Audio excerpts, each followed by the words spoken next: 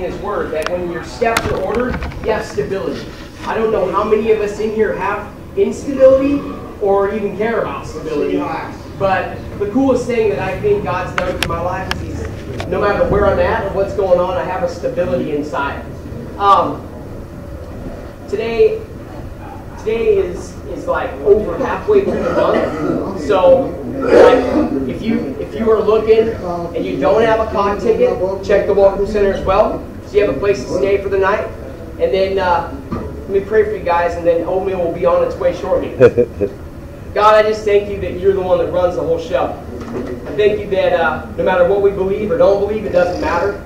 That your word says you created us for a purpose, and you're the one in charge of it. I ask for help today in all of our lives.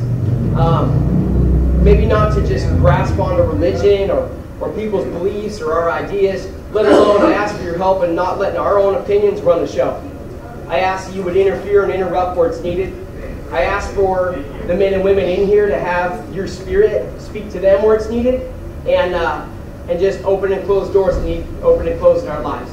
I just thank you for being better than anything we can wrap our heads around, and that you never stop. I thank you that you're good, and I just ask for whatever we got planned for the day, that your plans would supersede it, and you would reveal yourself. In Jesus' name I pray, amen. Amen. Amen.